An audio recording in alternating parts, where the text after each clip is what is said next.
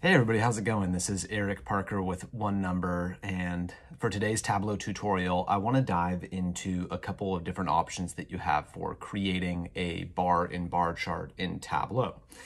So we'll get into sketching them here in just a moment, but typically with a bar chart, you have one bar in the background and then maybe a different colored bar in the foreground.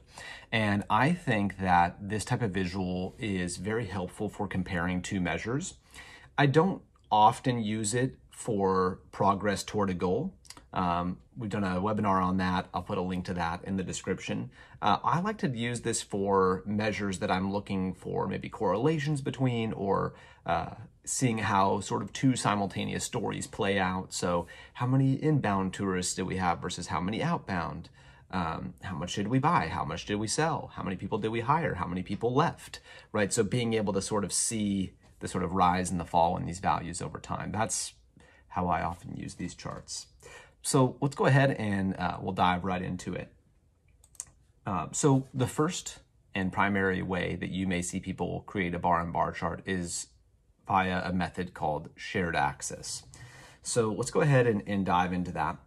For the sake of this example, I'm using a data source called World Indicators. You very likely have this data source as well. If you go to My Tableau repository, let me back up one step. If you go to your Documents folder, My Tableau repository, data sources, whatever version you have, a lot of times there's a data source there called World Indicators. It has yearly high-level information for different countries, like their population and things like that.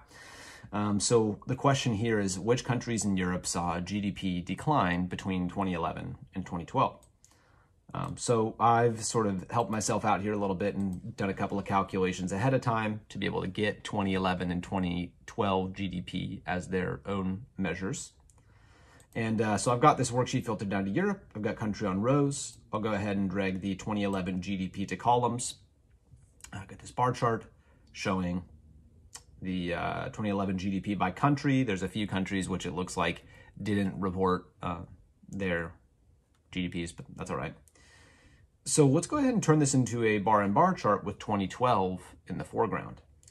So I'll grab my 2012 GDP field, hover directly over the top of my 2011 GDP axis, and drop that measure on there. So now I have what's sometimes called a shared axis bar chart or a combined axis bar chart, where those bars are displayed side by side. So we're just a couple key steps away from getting this to be bar in bar. First is I'm going to remove measure names from rows and drop this on the color tab in the marks card. And that actually is going to start us out with a, oh, you know what? Let me go ahead and undo something here. I realized I did a few things ahead of time, which is going to change this. So by default, the stack marks would be on. So that means that these bars would stack one on top of the other. But I don't want them to stack. I want them to actually both start at 0 on the x-axis. So what we're going to do there is go to the analysis drop-down on the toolbar, go to the stack marks drop-down, and toggle stack marks off. I also need them to be different sizes. So what I'm going to do is get another copy of measure names. I can either track that down in my data pane or use a control drag to use a copy of the one that's already on the worksheet. I need to get a copy of measure names to size. So right now I've got 2011 GDP as a small bar in the foreground, 2012 GDP as a larger bar in the background. I think I want to reverse that. The quick way of doing that is just reordering those fields in the measure names legend. And now I can just sort of at a quick glance see like, okay, Germany had a larger GDP in 2011 than they did in 2012. Whereas like Russia actually had a larger GDP in 2012 than they did in 2011. So that's sort of the classical approach to bar charts.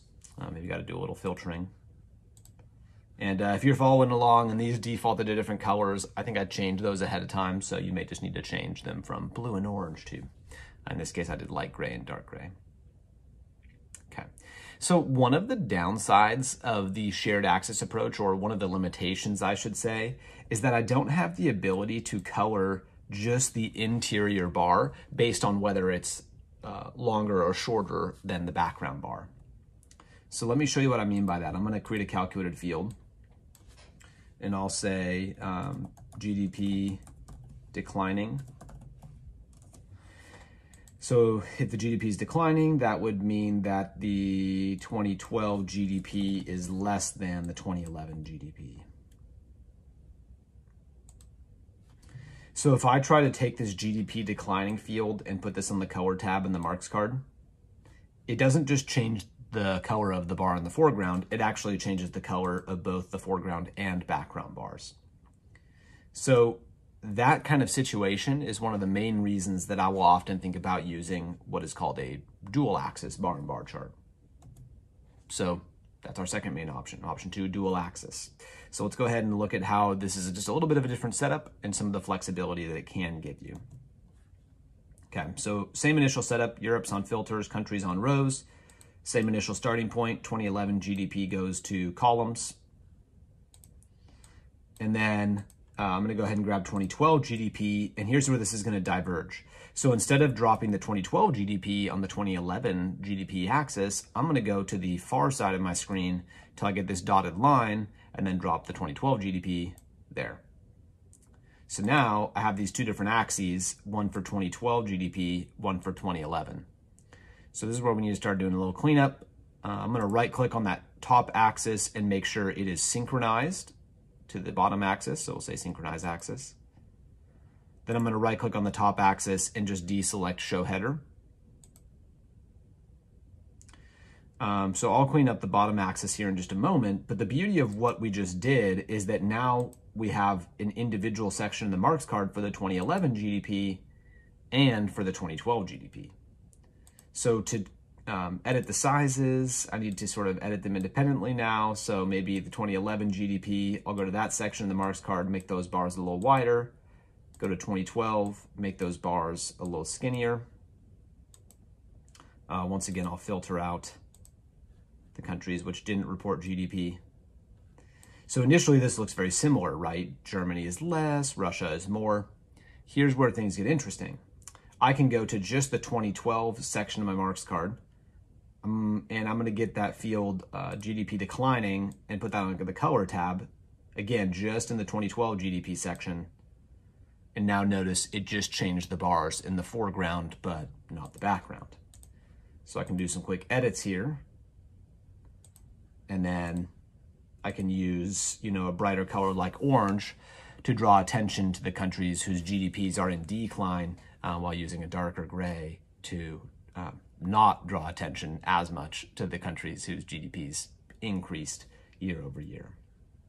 Okay, so at a high level, that's some of the big differences. I think in some ways the dual axis can be a little bit easier to manage as well, because all you got to do for the sizes is go to these sections in the marks card at the size slider.